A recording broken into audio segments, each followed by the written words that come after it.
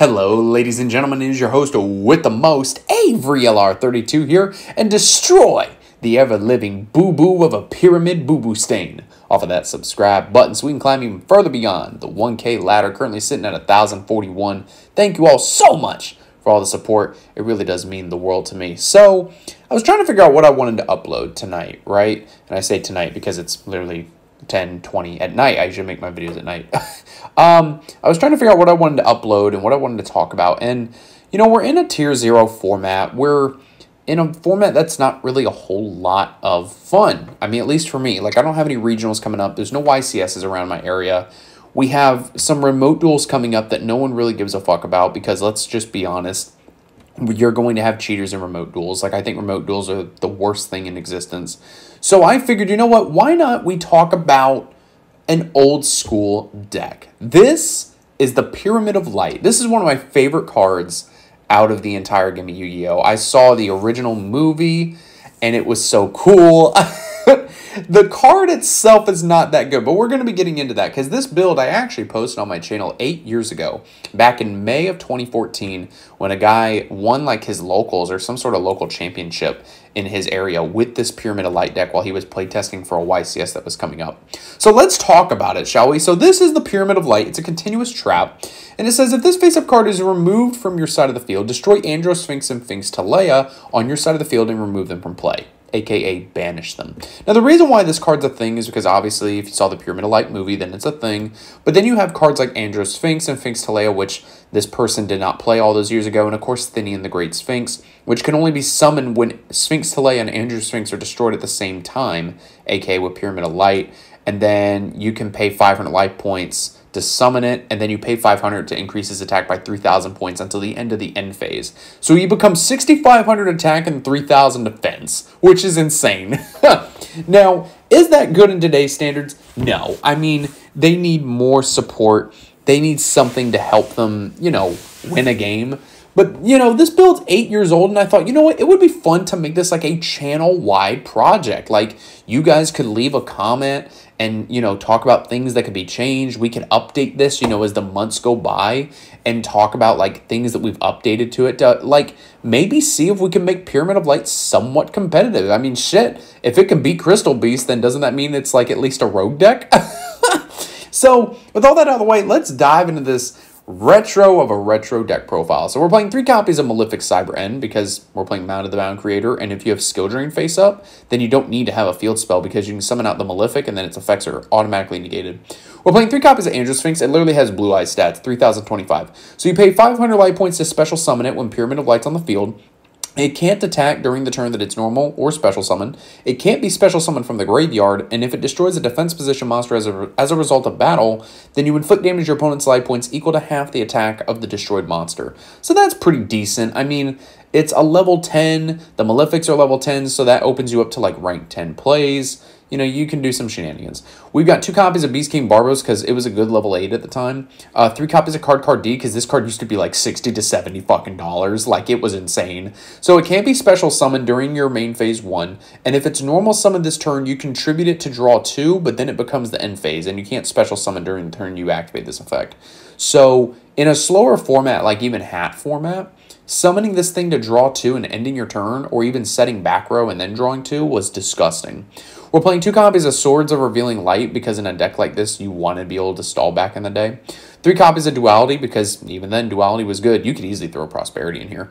2 copies of Field Barrier to protect our copies of Mound of the Bound Creator. So level 10 or higher monsters on the field cannot be targeted or destroyed by card effects. So instantly, your Andro Sphinx and Malefic Cyber End become pretty good. If a level 10 or higher monster destroys a monster by battle and sends it to the graveyard, the player who controlled the destroyed monster takes 1,000 damage. Then when this card's on the field is destroyed by a card effect and sent to the grave, you can add a Divine monster from your deck to your hand. That's obviously never going to come up. 3 copies of Reckless Greed because we didn't have a lot of draw power like this back in the day.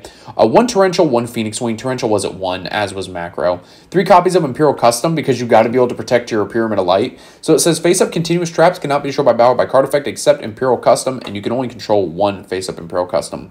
So you get your Pyramid of Light, they try and pop it, you can chain Imperial Custom, and then, you know, it's just a way to protect it, kind of like protecting a field spell. 3 copies of Skill Drain, 1 copy of Shape Sister. It summons itself as a level 2 Fiend Tuner, but it's still treated as a trap. But it's a continuous trap, so Imperial Custom protects it, same with Skill Drain.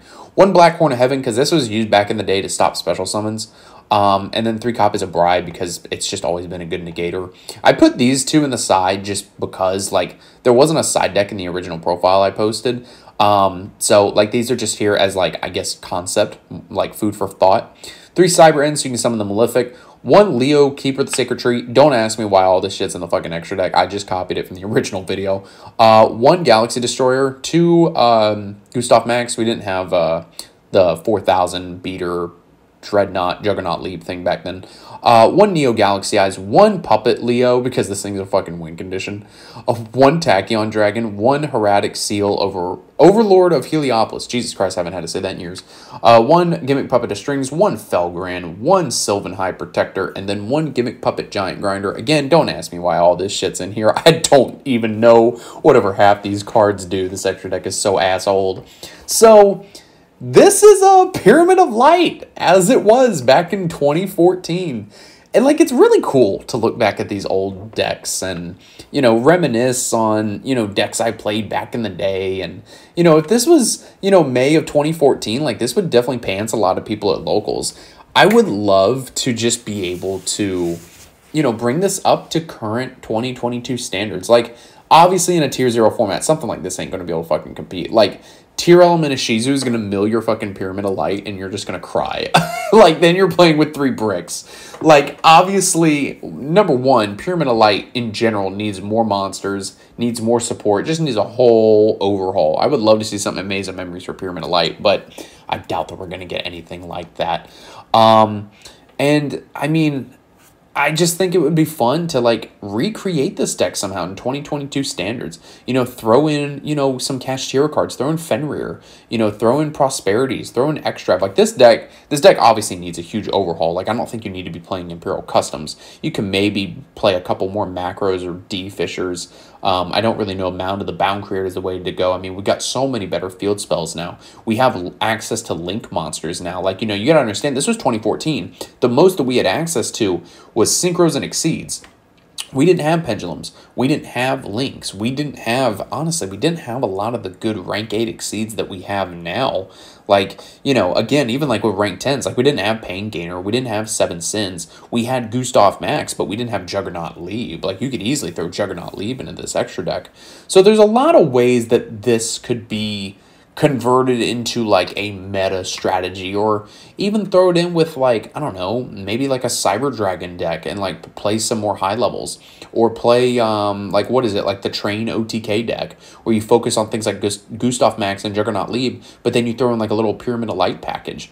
So I don't know, it's something interesting to keep in mind, or maybe even like play a more pure Malefic deck, play triple Skill Drain because you don't really care about their effects, and then that way you don't have to have the field spell up to summon the Malefics. It's really interesting. Obviously, Pyramid of Light is not the best thing in the world because it's a continuous trap. You know, it's not something like a field spell that's going to really give you any sort of advantage in the game. And because of the fact that it's a continuous trap too, you can't trap trick it out. So you either got to draw into it, or, you know, you have to somehow cheese it out. But I can't think of anything off the top of my head that lets you cheese out a continuous trap.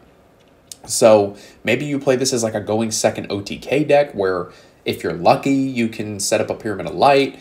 I don't really know. Maybe it's a lost cause, but I figured that I would at least, you know, throw it up here for the community, not just my subscribers, but honestly the community as a whole, just to have fun with it. Like, you know, if you're playing an old school format, take this to like a Time Wizard format. If you're playing in like a 2014 format, and just have fun with it. Like, I love this card. It's up there with the Seal of Orichalcos and the God cards. Like, the Pyramid of Light is just such a cool concept. The art is basic AF, but I mean, it's really cool regardless. And like this artwork for Sphinx, Talea, and Thinian and Andros is just so cool.